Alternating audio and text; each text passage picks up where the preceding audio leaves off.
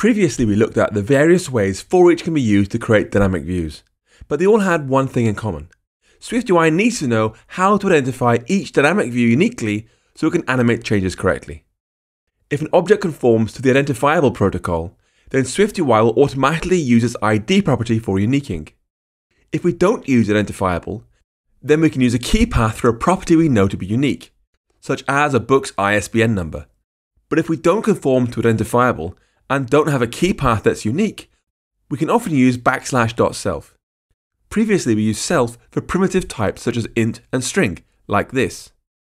List, ForEach, 2, 4, 6, 8, 10, ID \self, text, $0 is even.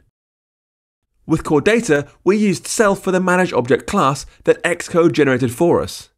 At the time, I didn't explain how this works, or indeed how it relates to the larger use of ForEach, but it's worth discussing now because I think it'll give you some good insights. When we use self as an identifier, we mean the whole object. But in practice, that doesn't mean much. A struct is a struct, so it doesn't have any sort of specific identifying information other than its contents.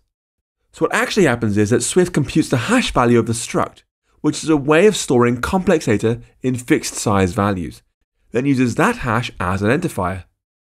Hash values can be made in any number of ways, but the concept is the same for all hash generating functions. First, regardless of the input size, the output should be the same fixed size.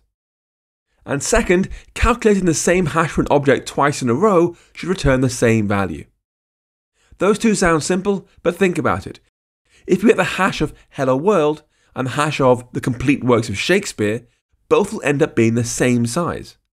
This means it's not possible to convert the hash back into its original value. We can't convert 40 seemingly random hexadecimal letters and numbers into the complete works of Shakespeare.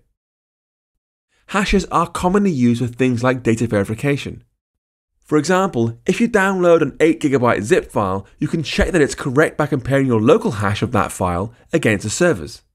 If they match, it means the zip file is identical. Hashes are also used with dictionary keys and sets. That's how they get their fast lookup. All this matters because when Xcode generates a class for our managed objects, it makes that class conform to hashable, which is a protocol that means Swift can generate hash values for it, which in turn means we can use self for the identifier. This is also why string and int work with self. They also conform to hashable. Hashable is a bit like codable. If we want to make a custom type conform to hashable, then as long as everything it contains also conforms to hashable, we don't have to do any work. To demonstrate this, we could create a custom struct that conforms to hashable rather than identifiable, and use self to identify it. Struct student conforms to hashable. Let name string. Let students, an array of student, name, Harry Potter, and student, name, Hermione Granger. Then a list of students, identified by self, student in, text student.name. We can make student conform to hashable because all its properties already conform to hashable. So Swift will calculate the hash values of each property, then combine them into one hash that represents the whole struct. Of course, if we end up with two students that have the same name, we'll hit problems. Just like if we had an array of strings with two identical strings. Now you might think this leads to a problem.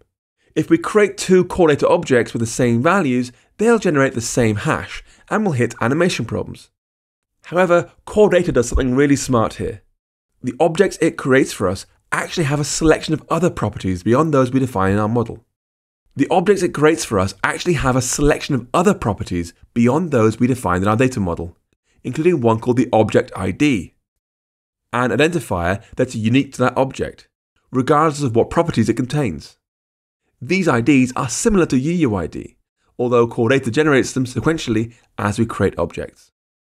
So, self works for anything that conforms to hashable, because Swift will generate the hash value for the object and use that to uniquely identify it. This also works with core data's objects because they already conform to hashable. Now be warned here, although calculating the same hash for an object twice in a row should return the same value, calculating it between two runs of your app, i.e. calculating the hash, quitting the app, relaunching, then calculating the hash again, can return different values.